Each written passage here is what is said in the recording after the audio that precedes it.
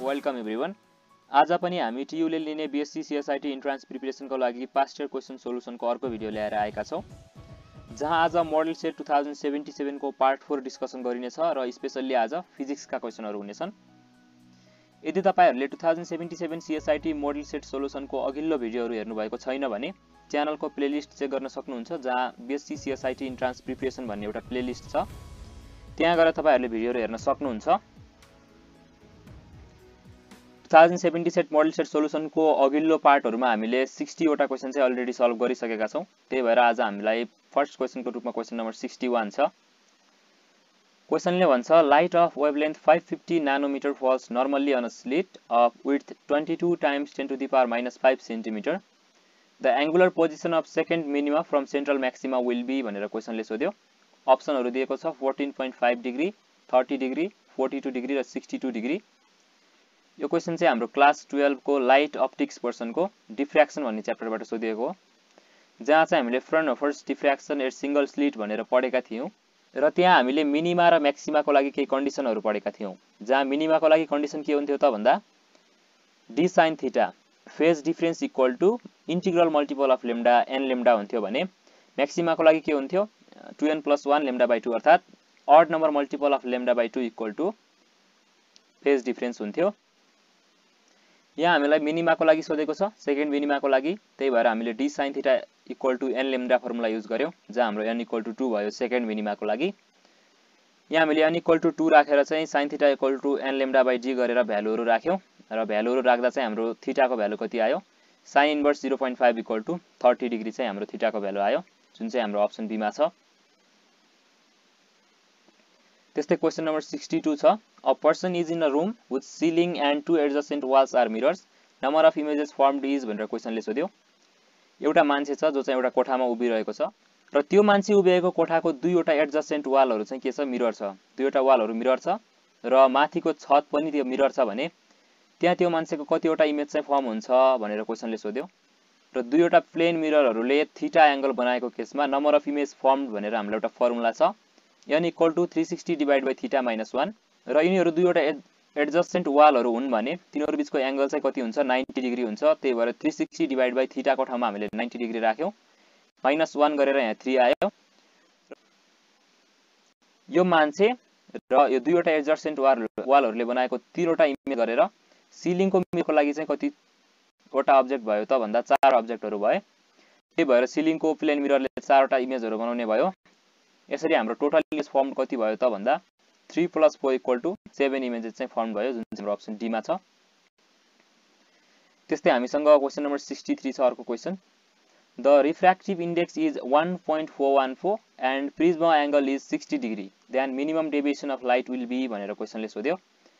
हामीलाई यहाँ प्रिज्मको refractive index दिएको छ र प्रिज्म एंगल पनि दिएको छ र हामीलाई के निकाल्नु छ त भन्दा मिनिमम डेभिएसन निकाल्नु छ।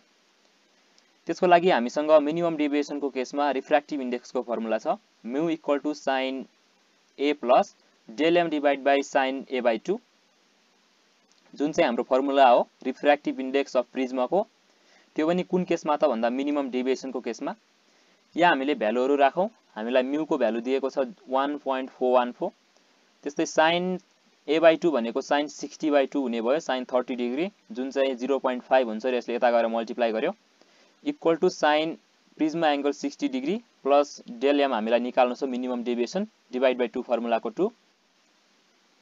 यसलाई हामीले सल्भ गरौं, यो साइन यता गयो र sin इन्भर्स 0.707 भयो र equal to 60 plus del m by 2 भयो। यसलाई सल्भ गर्दा हाम्रो del m अर्थात मिनिमम डेभिएसन को भ्यालु चाहिँ कति आयो त भन्दा 30 डिग्री आयो, जुन चाहिँ हाम्रो अप्सन ए मा छ।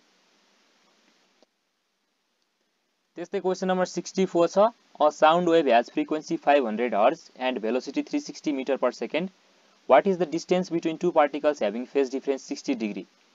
हामीलाई एउटा साउन्ड वेभ को फ्रिक्वेन्सी र भेलोसिटी दियो र हामीलाई दुईवटा पार्टिकल को बीचमा चाहिँ डिस्टेन्स निकाल्नु छ। डिस्टेन्स मतलब तिनीहरु बीचको पथ डिफरेन्स निकाल्नु छ फेज डिफरेन्स 60 डिग्री भएको केसमा। त्यसको लागि हामीलाई फ्रिक्वेन्सी दिएको छ, भेलोसिटी दिएको छ। यहाँबाट हामीले लेम्डा को value निकालौं, lambda equal to v by f। यो फर्मुला चाहिँ हाम्रो v equal to f lambda बाट डिराइभ भएको हो, इक्वल टु 360 डिवाइड बाइ 500 गरेर हाम्रो 0.72 आयो। त्यो चाहिँ मिटरमा हुन्छ, त्यसलाई हामीले सेन्टिमिटरमा लग्नका लागि 72 सेन्टिमिटर भयो। यो 72 सेन्टिमिटर यदि यसको लेम्डा हो भने यो लेम्डाको मिनिङबाट हामीलाई के थाहा हुन्छ त भन्दा लेम्डा अर्थात वेभलेन्थ भनेको के हो त पथ डिफरेन्स हो। कुन केसमा त भन्दा फेज डिफरेन्स चाहिँ 360 डिग्री भएको केसमा लेम्डा चाहिँ पथ डिफरेन्स हो भने हामीलाई फेज डिफरेन्स 60 डिग्री भएको बेलामा पथ डिफरेन्स निकाल्नु छ। त्यसको लागि हामीले के युज गर्यौ त भन्दा 60 डिग्रीको लागि हामीले युनिटरी मेथड लगाएर lambda divide by 360 times 60 centimetre गरेर हाम्रो कति आयो 12 सेन्टिमिटर आयो, जुन चाहिँ दुईवटा पार्टिकलको बीचमा डिस्टेन्स हो, पथ डिफरेन्स हो, जुन चाहिँ हाम्रो अप्सन डी मा छ। त्यस्तै हामीसँग अर्को क्वेशन छ, question number 65। Two fixed charge Q and 4Q are at distance apart. What will be the position of third charge placed so that the system will be in equilibrium? Question चाहिँ हामीलाई इलेक्ट्रोस्ट्याटबाट सोधिएको छ। दुईवटा fix चार्जहरु छ Q र 4Q र तिनीहरुको बीचको distance कति छ R छ। Q र 4Q छ, तिनीहरु बीचको डिस्टेन्स R छ। हामीलाई एउटा थर्ड चार्ज प्लेस गर्नु छ जसको कारणले चाहिँ यो सिस्टम चाहिँ इक्विलिब्रियममा हुन्छ, अर्थात त्यहाँ कुनै पनि फोर्स एक्ट गर्दैन। त्यसको लागि के हुन्छ त भन्दा for equilibrium third charge should be negative. यिनीहरु दुईवटा पोजिटिभ छ र तिनीहरुलाई इक्विलिब्रियममा ल्याउनका लागि चाहिँ हामीले एउटा नेगेटिभ चार्ज चाहिन्छ। And force of attraction due to both the charges on Q should be same.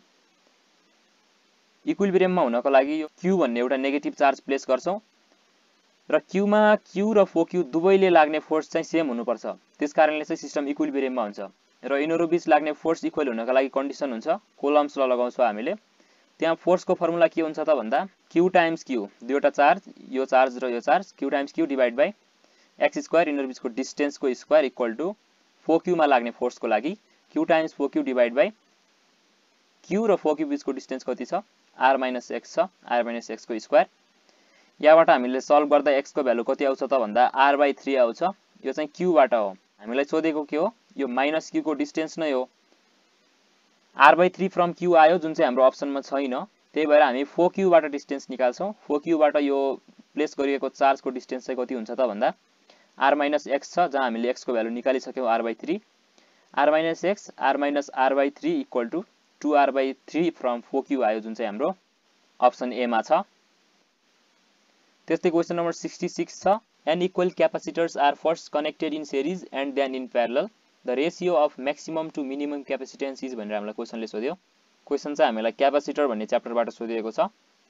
अब हामीले सिरिज र प्यारललको केसमा चाहिँ इक्विभ्यालेन्ट क्यापेसिटेन्स निकालौं। जहाँ सिरिजको केसमा इक्विभ्यालेन्ट क्यापेसिटेन्स कति हुन्छ त भन्दा CS = C divide by N भयो। यो चाहिँ हाम्रो फर्मुला हो, equivalent क्यापेसिटेन्स of N capacitor for सिरिजको लागि हो। C डिवाइड बाइ N आयो, जुन चाहिँ मिनिमम हुन्छ। C डिवाइड बाइ N भएपछि यो मिनिमम हुने भयो। त्यस्तै प्यारललको केसमा इक्विभ्यालेन्ट क्यापेसिटेन्स CP = NC हुने भयो। यो चाहिँ म्याक्सिमम हुने भयो। C लाई N ले डिवाइड गर्नु र N लाई C लाई मल्टिप्लाई गर्नुमा मिनिमम चाहिँ कुन हुने भयो त भन्दा obviously C divide by N हुने भयो र C टाइम्स N चाहिँ हाम्रो म्याक्सिमम हुने भयो। हामीलाई रेशियो सोधेको छ maximum to मिनिममको। NC divide by C divide by N गर्यौं हामीले। यहाँबाट रेशियो कति आयो, n² = 1 आयो, जुन चाहिँ हाम्रो अप्सन ए मा छ। त्यस्तै क्वेशन नम्बर 67 छ हामीसँग। A heater coil is cut into 2 equal parts and only one part is used in the heater. How will the heat generated vary? क्वेशनले भन्न खोजेको के हो त भन्दा हामीसँग हिटरको लागि एउटा कोइल छ र त्यो कोइललाई चाहिँ हामीले काटेर अर्थात त्यसलाई दुई टुक्रा चाहिँ गरायौं, दुईवटा पार्टमा डिवाइड गर्यौं र त्यो कोइलको आधा पार्ट मात्रै हामीले हिटरमा हिट जेनेरेट गर्ने युज गर्यौं भने सुरुको कोइलले जेनेरेट गरेको हिट आधा गराइसकेपछिको कोइलले जेनेरेट गर्ने हिट कसरी भेराइ गर्छ भनेर हामीलाई क्वेशनले सोधेको छ। त्यसको लागि हामी एउटा कन्सेप्ट बुझौं। पहिला हामीसँग Joule's law of heating H = I²RT भन्ने फर्मुला छ। त्यस्तै रेजिस्टेन्स र लेन्थ बीचको रिलेसनको लागि चाहिँ R = ρL/A भन्ने फर्मुला छ। रो र A चाहिँ हाम्रो कन्स्ट्यान्ट हुन्छ, त्यही भएर R चाहिँ डाइरेक्टली प्रोपोर्सनल टु L हुन्छ। हामीलाई फाइनल केसमा L कति दिएको छ त भन्दा यसलाई आधा गरिएको छ, अर्थात L/2 भएको छ। इनिशियल डिवाइड बाइ 2 भएको छ। यहाँबाट हाम्रो R' कति हुने भयो त भन्दा यो फर्मुलाबाट R' पनि R डिवाइड बाइ 2 हुने भयो, किनकि यिनीहरु बीच डाइरेक्ट रिलेसन छ। यदि फाइनल लेन्थ L' = L/2 र R' = R/2 भयो भने फाइनल हिट चाहिँ कति जेनेरेट हुन्छ त भन्दा हामीसँग जुल्स ल अफ हिटिङबाट फर्मुला छ H = I²/RT। हाम्रो H' यहाँबाट कति आउने भयो त भन्दा तपाईहरुले यसमा सिधै R को भ्यालु राखेर गर्नु होला, त्यो चाहिँ रङ हुन आउँछ, किनकि यो I छ, I सँग पनि हाम्रो रेजिस्टेन्स लुकेको हुन्छ। ओहम्स लबाट चाहिँ हाम्रो I सँग पनि R लुकेको हुन्छ V = IR फर्मुलाबाट। त्यही भएर हामीले यसलाई पनि R को फर्ममा लेख्यौं, V² divide by R²। R² सँग यो माथिको R कट्यो भने तल चाहिँ r ड्याश बाँकी रह्यो र r ड्याश को भ्यालु कति छ r डिभाइड बाइ 2 छ टाइम्स t हामीसँग छँदैछ इक्वल टु यो 2 माथि गएर 2v² by r times t हुने भयो जहाँ हाम्रो v² by r times t भनेको चाहिँ के हो इनिशियल हो इनिशियल हिट जेनेरेटेड हो त्यही भएर 2 टाइम्स h चाहिँ हाम्रो आन्सर हुने भयो जुन चाहिँ हाम्रो अप्सन बी मा छ डबल्ड हुने भयो त्यस्तै हामीसँग अर्को क्वेशन नम्बर 68 छ a 50 volt battery is connected across 10 ohm resistor the current in the circuit is 4.5 ampere the internal resistance of battery should be भनेर हामीलाई क्वेशनले सोध्यो यसको लागि हामी सर्किट डायग्राम बनाऊ हामीलाई के दिएको छ त भन्दा एउटा 50 भोल्टको ब्याट्री दिएको छ जहाँ हामीले 10 ओमको रेजिस्टेन्स चाहिँ जोडेका छौं त्यस्तै यो सर्किटमा करेन्ट चाहिँ कति फ्लो भइरहेको छ त भन्दा 4.5 एम्पियर करेन्ट चाहिँ फ्लो भइरहेको छ र यहाँबाट हामीलाई ब्याट्रीको इन्टरनल रेजिस्टेन्स R निकाल्नु छ हामीले R सपोज गर्यौं त्यसको लागि हामी ओम्स ल युज गरौँ V = IR जहाँबाट I = V/R हुन्छ EMF भन्छौं त्यही भएर हामीले symbol E लेख्यौं E divide by R V = IR बाट E डिवाइड बाइ R भयो र R चाहिँ के हुने भयो त भन्दा सर्किटमा जोडिएको रेजिस्टेन्स प्लस ब्याट्रीको इन्टरनल रेजिस्टेन्स गरेर R प्लस स्मल r हुने भयो यहाँबाट करेन्टको भ्यालु दिएको छ 45 = हामीलाई ब्याट्रीको EMF को भ्यालु 50 भोल्टेज दिएको छ 50 हुने भयो त्यस्तै सिरिजमा जोडिएको रेजिस्टेन्स R छ र हामीलाई small r internal resistance R निकाल्नु छ R + 10 गर्यौं यहाँबाट हाम्रो स्मल r को भ्यालु कति आयो त भन्दा 1.1 ओम आयो जुन चाहिँ हाम्रो इन्टरनल रेजिस्टेन्स अफ ब्याट्री हो अप्सन डी मा छ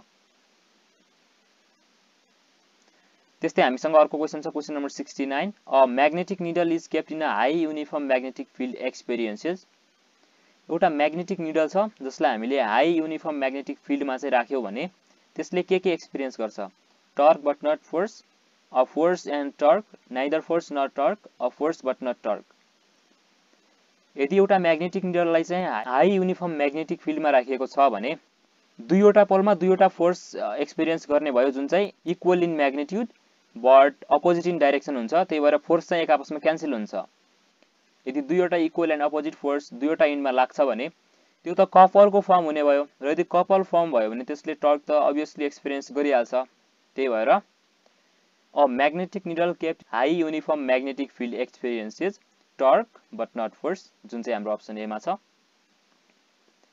त्यस्तै हामीसँग क्वेशन नम्बर 70 छ in LCR circuit the inductive resistance at resonance frequency is 100 Om and resistance is 5 Om quality factor of the circuit is भनेर क्वेशन सोध्यो क्वेशन चाहिँ हामीलाई क्लास 12 फिजिक्स को एसी च्याप्टरबाट सोधियो जहाँ LCR सर्किट को रेजोनेन्स कन्डिसनमा चाहिँ क्वालिटी फ्याक्टर Q = कति हुन्छ त भन्दा XL डिवाइड बाइ R हुन्छ जहाँ XL भनेको चाहिँ इन्डक्टिभ रेजिस्टेन्स हो र इन्डक्टिभ रेजिस्टेन्स को भ्यालु 100 छ र R भनेको रेजिस्टेन्स हो जसको भ्यालु 5 ओम छ 100 डिवाइड बाइ 5 गरेर हाम्रो क्वालिटी फ्याक्टर = 20 आउने भयो त्यस्तै अर्को क्वेशन छ question number 72 an electron accelerated from rest to potential difference of 100 volt it's final velocity will be भनेर क्वेशनले सोध्यो त्यसको सोलुसन तर्फ लागौं त्यसको लागि हाम्रो एनर्जीको फर्मुला छ 12 mv² = ev जहाँ m भनेको इलेक्ट्रोनको मास हुने भयो v भेलोसिटी e भनेको चार्ज अफ इलेक्ट्रोन र क्यापिटल V भनेको चाहिँ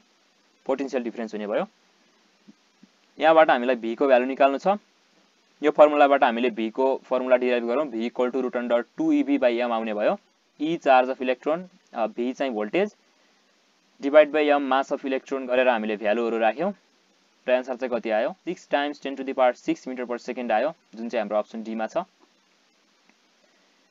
त्यस्तै अर्को क्वेशन छ when the proton collides with an electron which of the following characteristics of proton increases energy wavelength frequency impulse proton र इलेक्ट्रोन चाहिँ नर्मल कन्डिसनमा कोलाइड गर्न सक्दैन र यदि कोलाइड गरिहाल्यो भने पनि प्रोटोनले एनर्जी चाहिँ लस गर्छ र त्यहाँ न्यूट्रोनको फर्मेसन हुन्छ मतलब इलेक्ट्रोन र प्रोटोन कोलाइड गर्यो भने प्रोटोनले एनर्जी लुज गर्ने भयो एनर्जी लुज गर्नुको मतलब एनर्जी डिक्रिज हुने भयो क्यारेक्टरिस्टिक्स इन्क्रिजेस भनेर सोधेको हुनाले एनर्जी त डिक्रिज हुँदो रहेछ भने हामीसँग E = hf भन्ने फर्मुला छ जहाँबाट लेम्डा सँग E को रिलेसन चाहिँ कस्तो आउँछ त भन्दा इन्भर्सली प्रोपोर्सनल को रिलेसन आउँछ त्यही भएर एनर्जी डिक्रिज हुँदा चाहिँ लेम्डा इन्क्रिज हुने भयो वेभलेन्थ इन्क्रिज हुने भयो त्यसैले हाम्रो आन्सर चाहिँ अप्सन बी हुन्छ वेभलेन्थ एनर्जी चाहिँ होइन है रङ आन्सरमा चाहिँ ठीक लागेछ त्यस्तै क्वेशन नम्बर 74 छ the half life of a radioactive sample is 10 years, it means it's life is भनेर क्वेसनले सोध्यो। अब इन्ट्रान्स क्वेसनको विशेषता हेर्नुहोस्। हाफ लाइफ भनेपछि तपाईले लाग्न सक्छ आधा समय 10 इयर्स छ भने पुरा समय त त्यसको डबल 20 इयर्स हुने भयो भनेर तपाईहरुलाई लाग्न सक्ला, तर त्यस्तो हुँदैन। जहाँ हामीलाई अप्सन ए मै 20 इयर्स दिएको छ, यस्तो चाहिँ हुँदैन है, किनकि रेडियोएक्टिभ स्याम्पलको डिके चाहिँ एकदमै कन्टिन्युअसली एउटै रेटमा डिके हुने भन्ने त हुँदैन। यिनीहरुको डिके त एक्सपोनेन्शियल रेटमा हुन्छ। त्यही भएर हाफ लाइफ 10 इयर्स को चाहिँ डबल यसको लाइफ हुँदैन। बरु यसको लागि हामी फर्मुला युज गर्छौं, टी हाफ, अर्थात हाफ लाइफ को हामीलाई फर्मुला छ 0.693 डिवाइड बाइ लेम्डा। यहाँबाट लेम्डा को भ्यालु कति आयो त भन्दा 0.693 डिवाइड बाइ टी हाफ हामीलाई दिएको छ 20 इयर्स। लेम्डा को भ्यालु कति आयो 0.693 डिवाइड बाइ 10 र टी एभरेज अर्थात यसको मीन लाइफ को फर्मुला चाहिँ के हुन्छ त भन्दा 1 डिवाइड बाइ लेम्डा हुन्छ, तल छ।